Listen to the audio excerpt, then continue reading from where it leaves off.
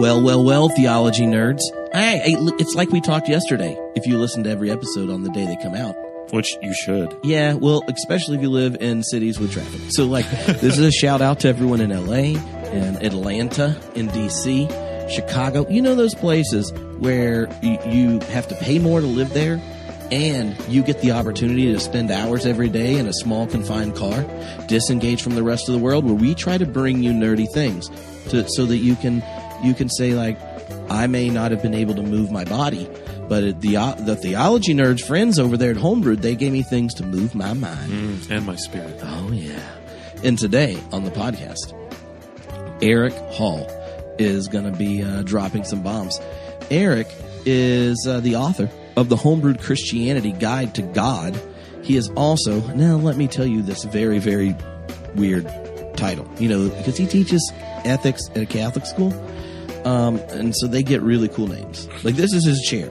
The Archbishop Raymond G. Hunthausen, Professor of Peace and Social Justice at Carroll College in Helena, Montana. Now, he wrote a book called The Paradox of Authenticity about Charles Taylor and hermeneutical theology. And it's the opposite of this book. The Homebrewed Christianity Guide to God was made for a human to read. Yeah. That book was made for scholars that forgot their humanity to read. I personally loved it, but the Guide to God, everything you needed to know about the Almighty is in just 150 very small pages you can fit in your pocket. Best part of Eric's book is that he's Catholic social ethicist who used to be a Pentecostal, a Platonist, who then decided because he was getting married, he should pick the most Platonist form of Christianity, and then he somehow goes from being an Anglican to Catholic.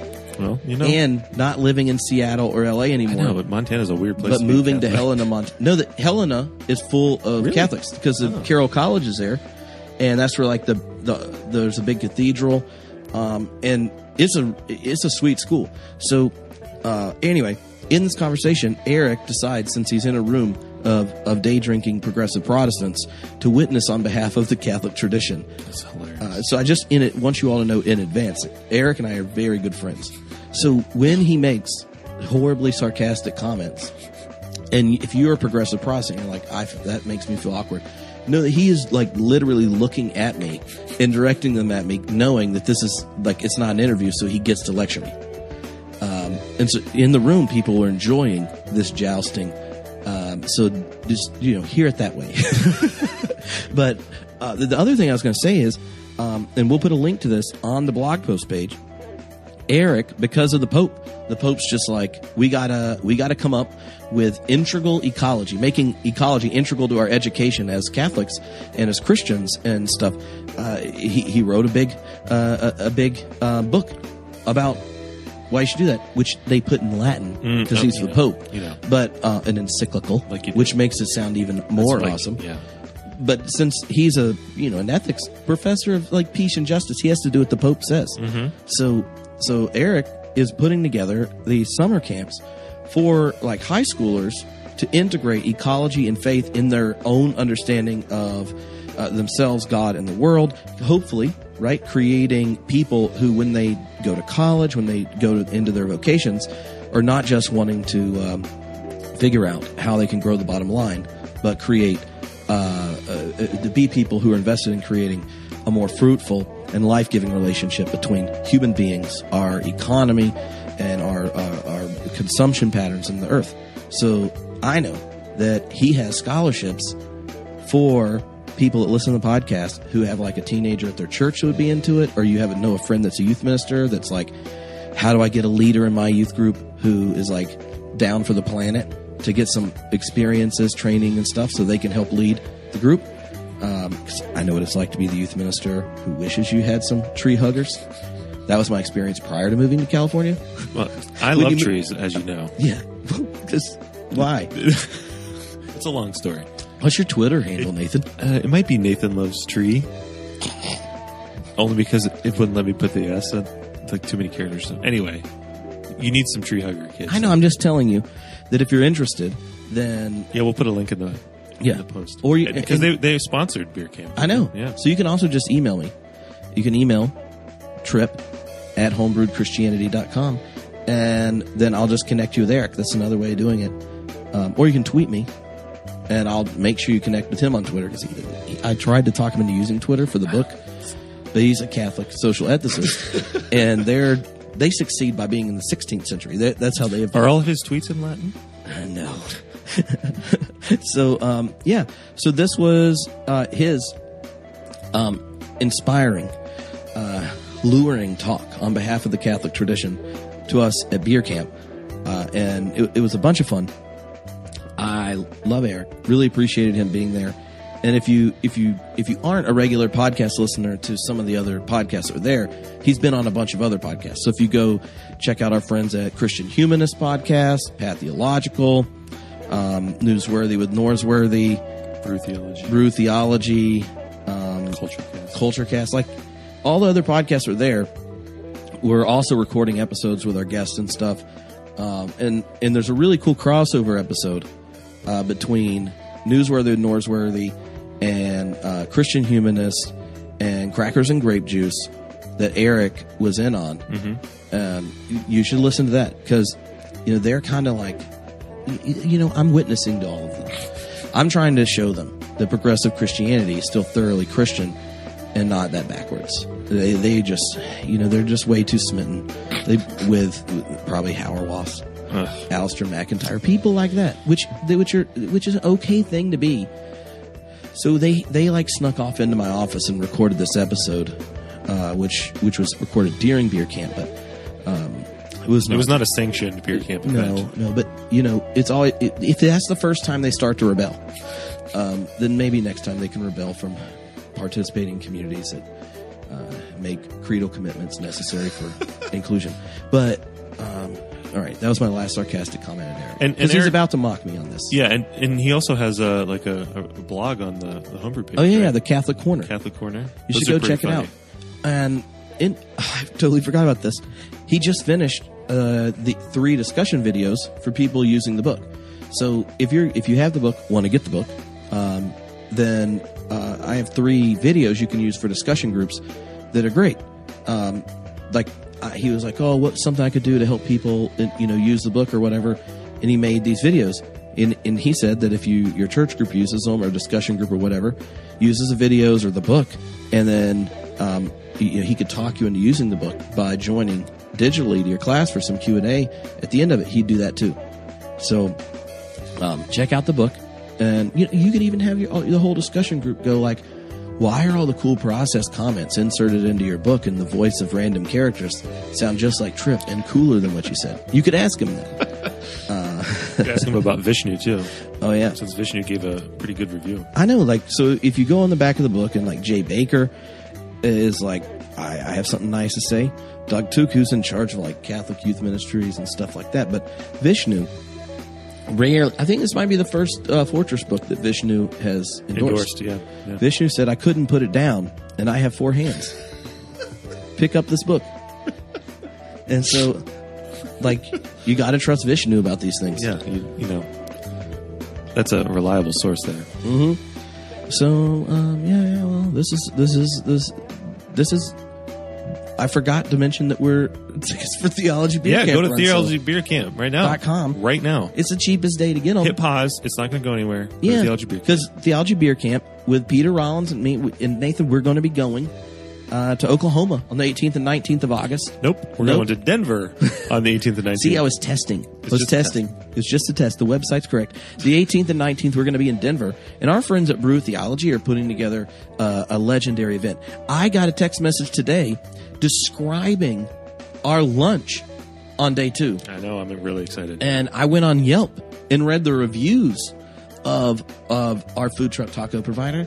And they're pretty epic. I got hungry. It's not carb day for Trip, and I wanted tacos. But every day's carb day at Beer Camp.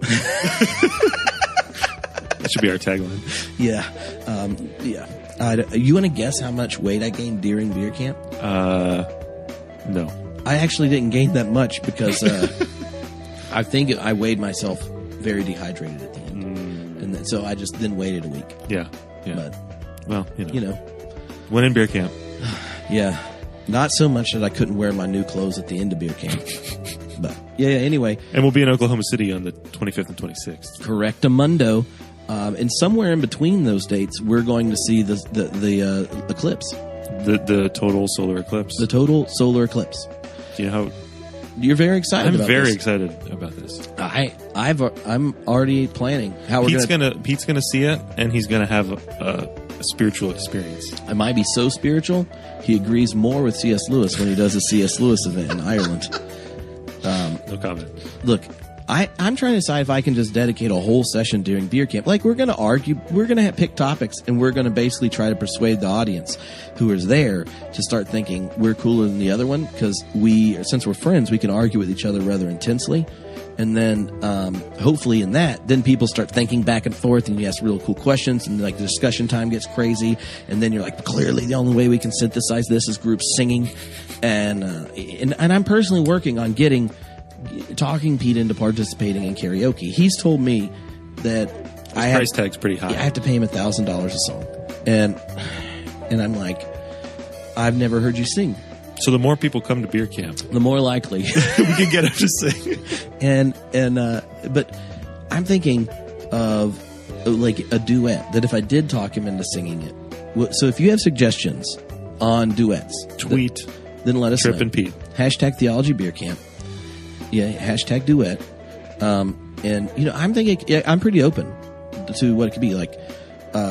What's the Tom Petty duet? Stevie Nicks and Tom Petty. I don't know. Oh, jeez.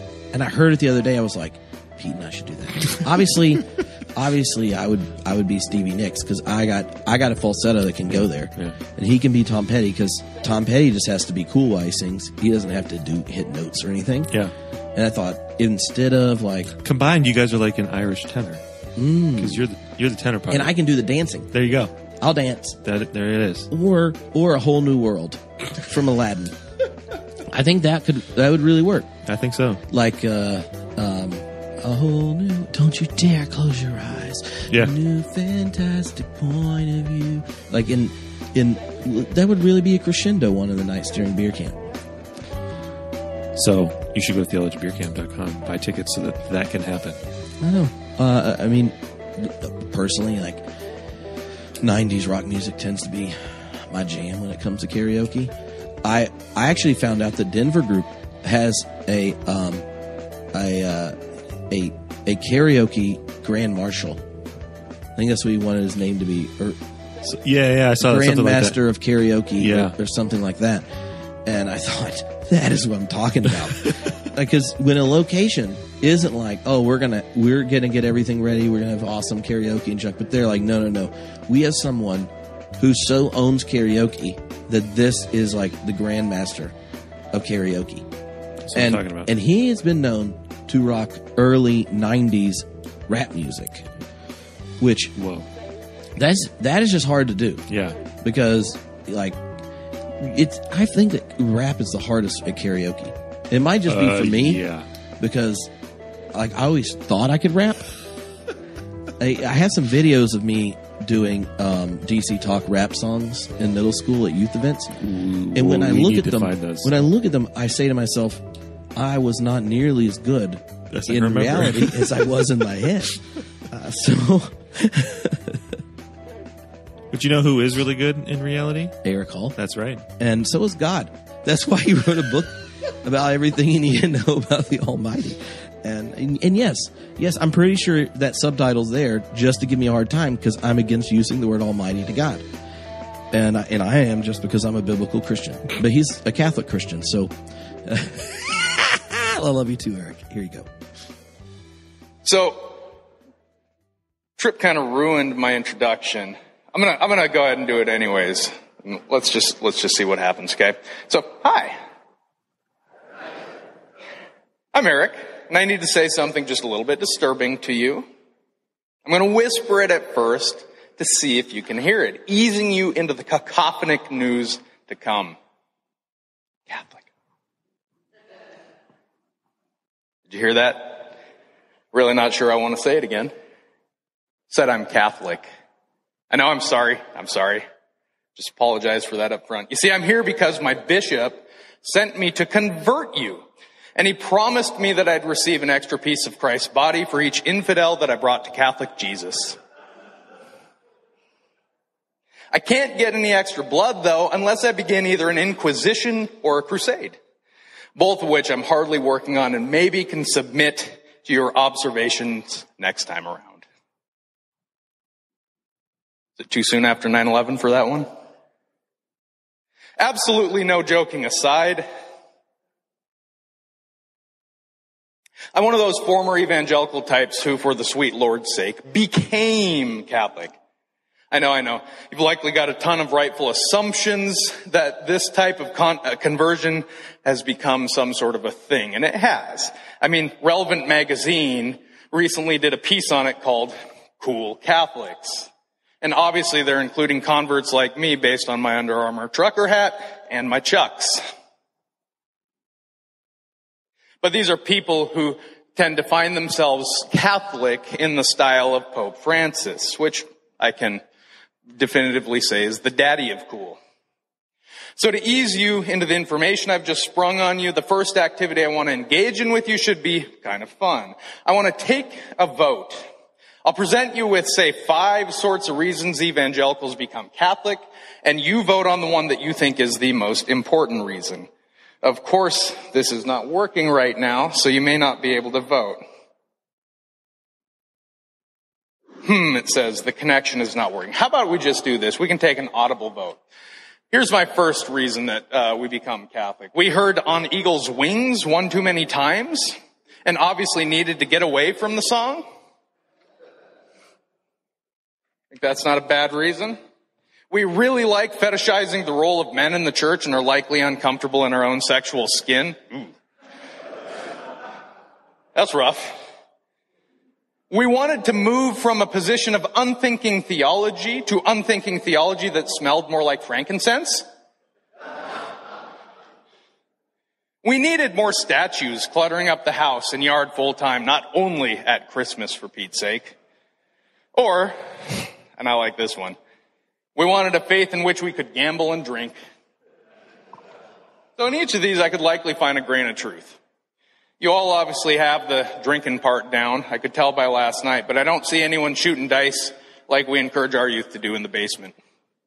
I'm also not a huge fan of praise music, but that's less because I'm Catholic and more because I grew up playing jazz and liking Paul Simon. Moreover, I've actually never fetishized the role of male leadership in the church. I'd support female priests, but I say so without any hope that Catholic life becomes any less clerically manipulated, to be totally honest. I was Episcopalian for a while, and despite my own wonderful female rector, I found clericalism and its power issues to be just as rampant there as anywhere else. I just think that men and women alike should likely have the privilege of seeking power. But mostly, this is supposed to be a joke with the slide here, I needed a way to authenticate my St. Francis bird feeder in my garden.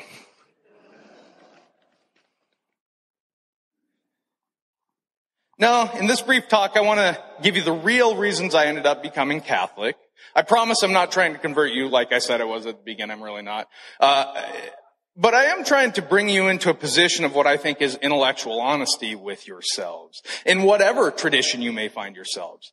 And although my blog on HBC, Homebrewed Christianity, is called Catholic Corner, which claims to bear witness to liberal Protestants through thought, word, and mead, I'm kind of just screwing with you, and I'm trying to provoke you into buying my book. So that's kind of the truth.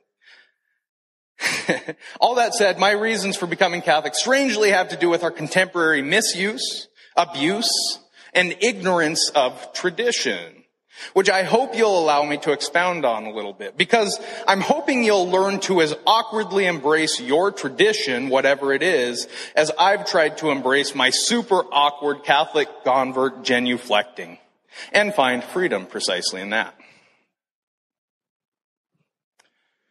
So, what is tradition? Tradition can be kind of a tough concept, right? Let's be honest, it just seems so traditional. But it's only tough because we tend to ignore it on an average everyday basis, at least at an explicit level of thought in the U.S. Ironically, I think the U.S. is a place that, a la the Enlightenment, has made a tradition out of ignoring and rejecting tradition. But tradition surrounds us. It defines us, informs us. Tradition is all around us. It may even be us. So what is it?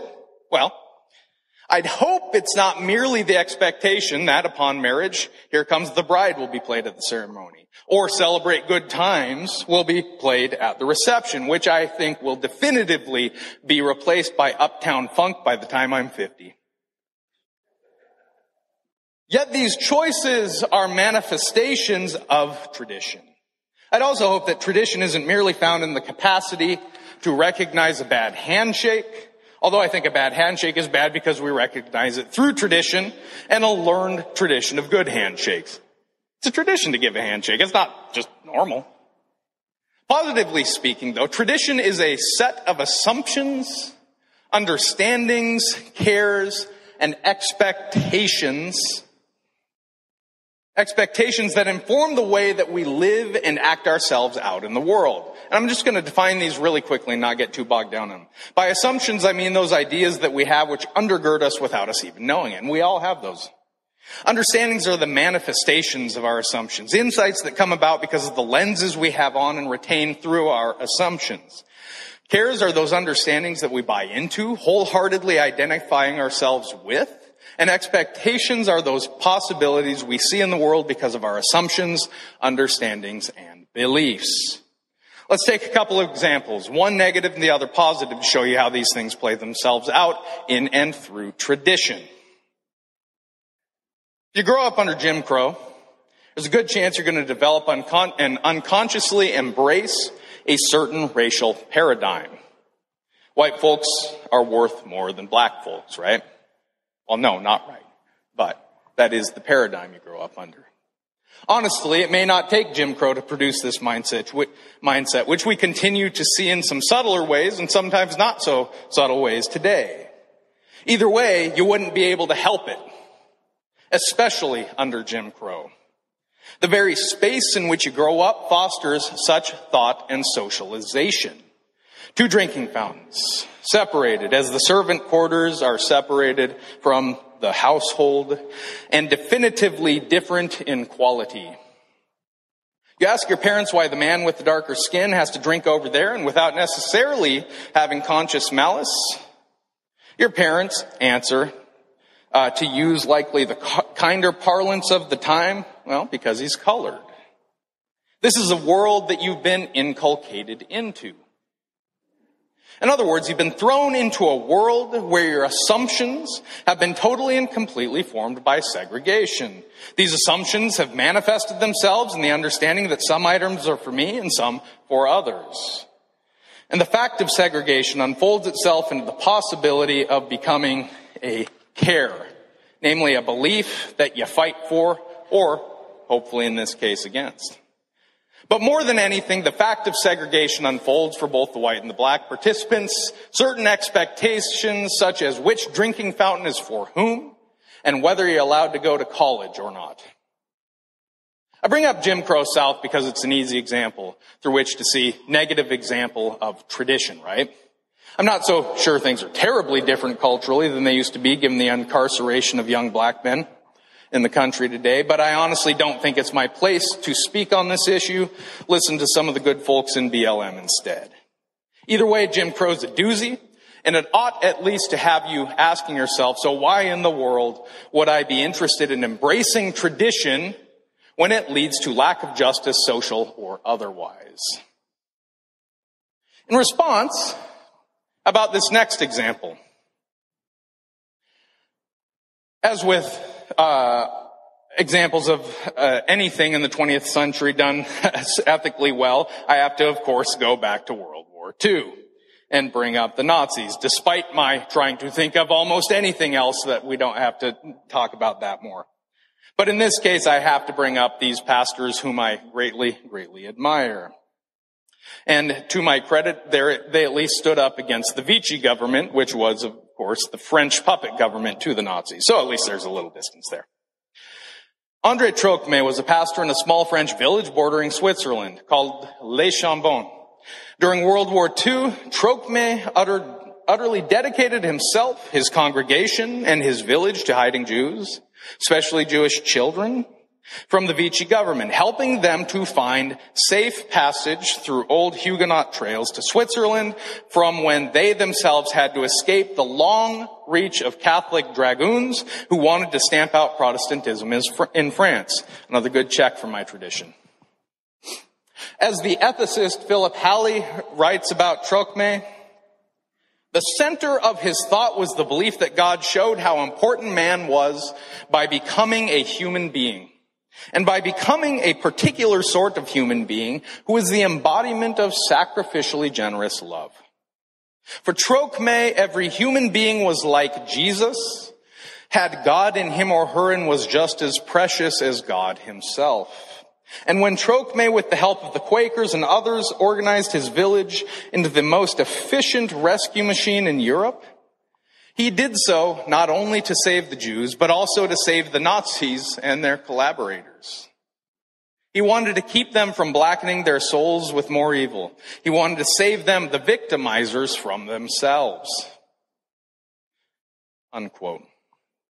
What I believe is especially noteworthy of Trocmé and the people of Les Chambons is that the persons they saved expressed not just gratitude for their lives, there were other people doing that as well, but gratitude that someone was willing to offer them dignity back. You see, they didn't just save people, they reinvested their humanity in them. They left them flowers when they would come. So they put the entire village in danger, right? Because they're hiding these Jewish children. And the villagers would go out of their way to leave flowers for those children, just to invest them once more with a sense of human dignity. And the persons who were saved remembered. The utter mercy and Christ-centeredness of Trocmé has never escaped me after I first read about him in an essay I just quoted called From Cruelty to Goodness. Of the many persons saved by Trocmé's hand, one commented that the Holocaust was storm, lightning, thunder, wind, rain, yes. And Les Chambons was the rainbow. And Trocmé does not extend his divine hand to persons despite tradition. And this is the point I'm getting at here. He does it precisely through and because of tradition, namely the Christian tradition, one that specifically remains ever focused on the beauty and mercy of the incarnation. You see, tradition in itself can be either good or bad, and it can manifest itself in either unacceptable injustice or supreme mercy, heinous hatred or the beauty of hospitality and love. We all too often, in fact, contrapose tradition with progress, which is a great mistake, I think. Why? Because such a view tends to think of tradition solely as a set of biases, which I'm going to address more in a little bit. But tradition is lifeblood. And it's for these very reasons that we have to take up on and manifest the best of our traditions with the gusto of a teen who has just discovered Miller Lite, with voracious ambition and unquenchable thirst. Maybe I should be talking about you after the beers last night. For true progress is never a movement away from tradition, but a positive movement within tradition. So I'd argue. But we have to take up tradition properly, and here's my reasoning on how to do so. First, we have to acknowledge that, like it or not, we cannot get away from tradition. By that I simply mean we can't get away from the fact that we've been cognitively and socially influenced by others who are different from ourselves. I know that this has become an antithetical statement to one of our highest ethical ideals today, namely to be socially and cognitively individualized. We complain constantly about socialization, and we tell people, for instance, all the time that they have to really know who they are before, for instance, they enter into marriage. Heck, Whitney Houston even sang a song in the 90s about how self-love is the greatest of all. Fine with both of those. There's some truth in these above sentiments, but they also certainly fail to recognize that we can only know who we are most fully in relationship. And one of the most important relationships we might foster is, frankly, with dead people. and knowing where we come from. We got to get to know our tradition. So we should acknowledge tradition, but this leaves the question begged as to why we should ever embrace tradition, does it not? And I think my beginning answer just started to come forward. To know yourself and where you came from. That any self-knowledge depends on a knowledge of who you are in a tradition. But I think a fuller answer can be developed in a twofold manner. The first of which I'll express to you through a gentleman who was at one time a reporter for NPR and fired in 2010. I'll read the quick story from the NPR site. NPR News has terminated the contract of longtime news analyst Juan Williams after a remark he made on the Fox News channel about Muslims. Williams appeared on Monday on the O'Reilly Factor, and the host Bill O'Reilly asked him to comment on the idea that the U.S. is facing a dilemma with Muslims. O'Reilly has been looking for support for his own remarks on a recent episode of ABC's The View, in which he directly blamed Muslims for September 11th, 2001 attacks. Co-hosts Joy Behar and Whoopi Goldberg walked off the set in the middle of the appearance. Williams reported, "Look, Bill, I'm not a bigot. You know the kind of books I've written about civil rights movement in this country, but when I get on a plane, I gotta tell you, if I see people who are Muslim in Muslim garb, and I think, they're identifying themselves first and foremost as Muslims, I get worried. I get nervous," he says. Williams also warned O'Reilly against blaming all Muslims for extremists, saying Christians shouldn't be blamed for Oklahoma City bomber Timothy McVeigh. But strong criticism followed Williams's comments. Late Wednesday night, NPR issued a statement praising Williams as a valuable contributor, but saying it had given him notice that it's severing his contract. Quote, "His remarks on the O'Reilly Factor this past Monday were inconsistent with our editorial standards and practices and undermined his credibility as a news analyst with NPR," the statement read. Now, I love the soft and sultry voices of NPR. And the ways that all the newscasters can shift from plain West Coast English to the perfect ethnic pronunciation of any word. But they screwed up, I think, big time on this one, and you gotta let me explain why I think that's the case. Out of a fear for who they themselves might actually be, NPR producers hid their collective heads really in their asses and fired Williams for, one, his utter honesty about who he'd become, and two, his utter disregard for what he'd become as well. That's a twofold process there. They took away one of the primary tools we have for ethical change. We want to go back to Adam's talk, recognizing how our desires need to be shifted. The power of self-acknowledgement and what I would call benign self-alienation in recognizing the wrongness, perhaps, of the tradition one's been inculcated into. Williams had obviously been affected by tradition, whether we call it a post-9/11 tradition or a tradition that's manifested itself in parts of the West on a number of occasions. He felt uncomfortable getting on a plane with self-identifying Muslims after the 9/11 attacks. Upon hearing this, of course, we're liable to tweet any number of unseemly things against Williams. But I think the truth is he tapped into a zeitgeist that many of the rest of us didn't have the courage to talk about and face. And then he rightly said he didn't want it, which NPR never seemed to really acknowledge. But that's the fundamental ethical move he made with regard to a negative tradition handed down to him. Look at it this way. Williams saw his tradition and he saw himself in light of the tradition and said, "No, thank you." He saw the way in which he could have been formed by fear, and he saw what it could lead him to do and act in discriminatory ways against Muslims, and he rejected himself, who he'd become, casting himself into a state of benign self-alienation, openly acknowledging that he did not like what he wanted to become. Self-alienation is an important tool. We don't like to talk about that, right? We have these first-order desires that define who we are. But then we begin to look at those first-order desires at a second-order level and say, is that really who I want to be? And if we say no, we cast ourselves into this state of self-alienation, which I would say is better than being in a state of wholeheartedness where we affirm our first-order desires if those first-order desires suck. That's, strangely, the first reason to embrace tradition. Sometimes we need to take a long look at who we've unconsciously become and say to ourselves, yep, I'm now an asshole and I need to change.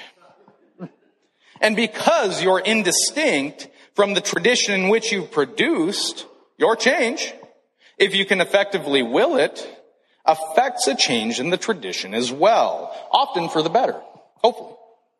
Sometimes not, unfortunately. That's why I say above that any true progress isn't a rejection of tradition, but a reshaping of it. It's progress within tradition. The second reason to embrace tradition, however, is fundamentally different. We've just talked about the way tradition develops what we generally call biases, right? However, we fall into untruth when we think that's all tradition creates, which is where we tend to stand with tradition today.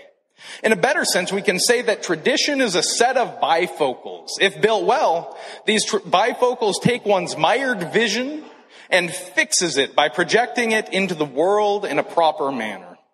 Tradition can act in this way too, when we allow it to do so. Andre Trocmé, I believe, presents an example of this above when he risks his life for Jewish children. But we can also point to the good Pope Francis. Far from being an iconoclast and an anti-traditionalist, which is how he is oftentimes presented, I think Francis takes the best of what the Catholic tradition is and represents. A tradition that offers preferential treatment to the poor, that washes the feet of young jailed Muslim women, and that attempts to incarnately live through the Eucharistic feast the truth and mercy of Christ in all things. In fact, I think there's a hilarious appropriation of Francis from both the right and the left. All of them think he's liberal. I get tired of this conversation. I do. I mean, in some ways he is, I suppose. But listen to him and you'll see that he really and truly adheres to the doctrines of the Catholic Church, frankly, sometimes uncomfortably so. He's quite conservative, you would say, in this way. However, he never sees people as serving the doctrines and the rules, and this is where he's beautiful. He never uses them as a bludgeon to ensure orthodoxy and adherence to the church. Rather, he sees the kenotic God who came to us in mercy and submits pastorally to people in their real needs in mercy as well, even if it sometimes reinterprets the rules. I teach a lot of Confucius. He's a Catholic of the East, or perhaps we're the Confucians of the West. Both place a heavy and insightful emphasis on tradition in such a way that they're mutually complementary to one another, both theologically and philosophically. The point is that Confucius believes that the only way to become fully human is to so totally and thoroughly embrace tradition, which defines us, that we learn to affirm the best of the tradition in ourselves and live it out in a spontaneous and, if you will, unmediated way. I think the best paper I've actually ever read on this, and this is a paper for me as I grow up playing jazz that I really can affirm, expresses this within a Confucian philosophy in terms of a jazz quartet. In a quartet, there's a lived tradition emerging. As each instrumentalist grounds him or herself in the greats, Davis, Coltrane, Monk, without reducing him or herself to these greats, the members of the quartet become lived and spontaneous expressions of the past, projecting the best of that history and its beauty on into the future. How else might we describe a solo but in this way? An individual expression of the chording and melody at hand, the tradition from within which the members of the quartet is playing. No longer captured by tradition in a merely imprisoned manner, you could say. These musicians become freed from traditionalism to become that tradition. They're freed for tradition. And that's what I see Pope Francis doing with the Catholic tradition as well. So, let me reiterate this point, then we'll move on. We usually see tradition as a set of biases, but I think tradition actually orients us to the truth first and becomes biased second, just as the spots and smudges on a set of glasses blur what we should have been seeing all along. And I think this point is especially important. Tradition can become heinously biased when we attempt to ignore it. I think that's the most dangerous thing. If we ignore it and we don't take care of it, that's when those smudges emerge on those glasses most grotesquely, you could say. When we pretend like it's not there, just as a cancer grows stronger and stronger in our ignorance of it. I believe our friend Jason can speak to this experience better than I can. So there's a reason I called this the Homebrewed Christianity Guide to Bourbon. This particular talk, here it is. In my book, The Homebrewed Christianity Guide to God, I deal with all of this at the level of our talk of God in chapter 5, which is titled, Is God Spiritual but Not Religious? In it, I ask whether it's helpful to claim that we're spiritual but not religious, the latter of which always presents language of God through tradition. I don't think it is actually that helpful of a language, even if I greatly understand the sentiment. I actually wrote that chapter as a self-critique. I rather think that we should learn to embrace tradition and embrace it well. And to this end, I suggest the following image for understanding tradition and developing a good relationship to it. Bourbon. Indeed, if Arians would have talked about bourbon the way that they talked about Jesus, they would have been correct. The firstborn of creation. Amen, right? But to, of course, bring them back into good Trinitarian orthodoxy, I want to say it's obviously generated by the Father, made through the Son, and distilled to perfection by the Spirit. Yeah, you can give me a boo, too. That's fine. That's a totally corny theology joke there. At any rate, here's what I say. We persons, our families and our communities are bourbon. Tradition is the cask in which the bourbon is aged, and we need to ensure that we're aged in the barrel of tradition just the right amount of time to prevent ourselves from becoming too astringent by being aged too long, or too shallow by being aged too little. If we age too long, we become the traditionalist who makes the person serve the tradition. Perhaps you've met this person. She's the one who seems to be hell-bent on enforcing rules and regulations down to the detail of how many times the garland needs to wrap around the damned Christmas tree. We call those liturgists in the Catholic world. If we're aged in the bourbon barrel of tradition too little, we become, well, shallowed, dishonest with ourselves, without self-knowledge. We know this person too. It might be us. It has certainly been me. I know I fall closer to this side. Again, in the Catholic world, though, we've strangely come to call these folks Jesuits. That's a good Catholic joke, by the way. I just want you to know that. And I was supposed to have a friend here who was training up at LMU to become Jesuit, so I wrote that specifically for him. Both sides can, need, and should be deepened, which is likely the best reason I can give you that I became Catholic. It's not for the statues or because I want frankincense-smelling theology that I rejoined the ancient Catholic Church. I'm really not even that good at any Catholic crap yet. If I'm honest, and I still get weirded out by things like confession after a lifetime of just saying, hey, sorry, Big J. But for one, I had been intellectually Catholic for a very long time, having been trained by many Catholic philosophers and theologians along my educational path. And I've long found myself thinking like many of the Catholic greats about God and who Christ is, even in my difference from them.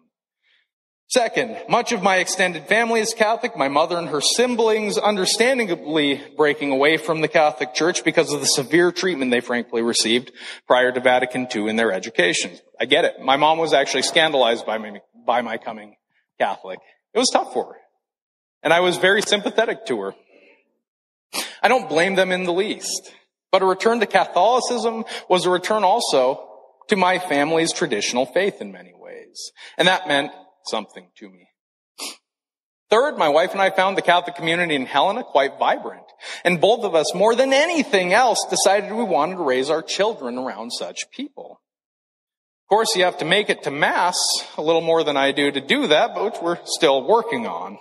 But it was a very important point in theory. Fourth, I realized I was also so defined by the Catholic tradition that I needed to take the plunge and become a part of it, giving myself over to what I had already been for quite some time, despite the cognitive dissonance, the discomfort of having to say, I used to be evangelical and I'm one of those dudes who became Catholic now. Right? I don't like that. That becomes just sort of a cliche. That's uncomfortable, but that's what I am. That said, there's a bit more. At the level of care and belief, there's an important and conscientious idea that I think the Catholic Church arguably protects more than anything else. That is, I believe the incarnation to be the most important Christian doctrine, and the Catholic Church, even in its folly, adheres most closely to this divine dogma. And that the Catholic Church at its best, and when it dedicates itself to the incarnation, looks an awful lot like our current Pope Francis, who is the lived embodiment of Catholicism in its best form, and he, frankly, looks an awful lot like Jesus to me. To end, my point in this talk is to get you to take tradition seriously, and to appropriate it in a healthy way rather than the somewhat schizophrenic way we usually think of tradition today. I'll add that that's exactly what I've tried to help you do in my book, The Homebrewed Christianity Guide to God, preposterously subtitled, Everything You Ever Needed to Know About the Almighty. And after listening to Adam's talk, I just want to say it sounds like there is a very, very constructive use of tradition in both senses of which I'm talking about and how he's talking about salvation. I've not ignored tradition in this book. Rather, I've engaged tradition as fully as possible, sifting through the Western Christian tradition and especially to distill out what it means to think about God and to think about God well. I'm trying to wipe the smudges of bias and get on the right bifocals. I'm most critical in this book of what I'd call the Jersey Shore God, who is likely the God we're most unconsciously familiar with de facto today. It's the one who we tend to buy into, or the one we find we want to reject because it's the only one that we've come to know. This God's generally angry, showing a sort of pseudo-love to us by killing his son instead of us, and most certainly temperamental about whose goats you should be sacrificing where. That is, many buy into the Jersey Shore God with the exception perhaps of this crowd which, by way of trip, knows at least a little something about, say, process thought.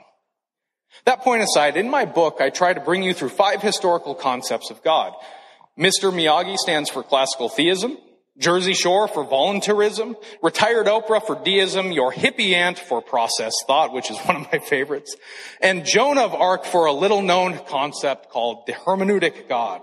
Grounding myself in what I think is the truth of Miyagi, I try to argue also for important conceptual incorporations of your hippie aunt and Joan of Arc. Knowing that most traditions, even when I disagree with them, yield important kernels of truth. When you get what you get by chapter 4, which is called Sifting the Beer from the Suds, is a Japanese karate master with a teenage face of Joan of Arc, who's obviously leading a cosmic drum circle, as is your hippie aunt. My hope is that whatever you believe now, you'll be confronted in this book with a deeper sense of the Western tradition than you currently know. That even if the substance of your thought and faith don't change, the way in which you believe comes to be such that you think and believe from the standpoint of embraced and known tradition, rather than the usual ignorance that binds us, and perhaps dangerously binds us. And I also tried to do something similar with what I would call the Norwegian hippie Jesus. The Eurocentrized notion of Jesus, what he means, and how he functions in this world. And I actually buy into one of the models, at least partially, that Adam was talking about earlier, called the Christus Victor model, which is a beginning point and maybe doesn't go far enough.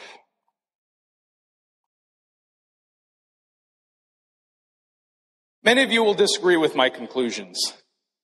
You will. No worries on this end. That's often a sign of thoughtfulness and embrace, so long as you don't merely lash out, as commentators on my blog sometimes do, with, "That's a straw man."